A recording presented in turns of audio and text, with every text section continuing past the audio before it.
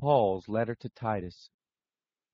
Paul, a servant of God and an apostle of Jesus Christ, according to the faith of God's elect and the knowledge of the truth which is according to godliness, in hope of eternal life, which God, who can't lie, promised before eternal times, but in his own time revealed his word in the message with which I was entrusted, according to the commandment of God our Savior. To Titus, my true child according to a common faith, grace, mercy, and peace from God the Father and the Lord Jesus Christ our Savior. I left you in Crete for this reason, that you would set in order the things that were lacking, and appoint elders in every city, as I directed you.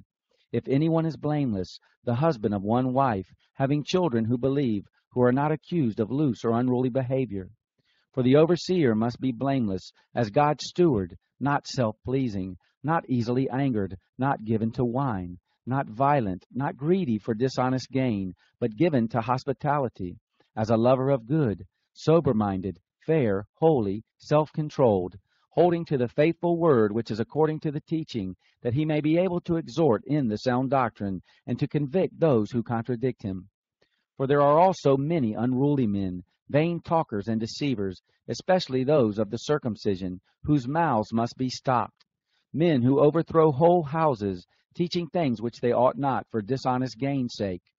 One of them, a prophet of their own, said, Cretans are always liars, evil beasts, and idle gluttons. This testimony is true. For this cause, reprove them sharply, that they may be sound in the faith, not paying attention to Jewish fables and commandments of men who turn away from the truth. To the pure, all things are pure, but to those who are defiled and unbelieving, nothing is pure, but both their mind and their conscience are defiled.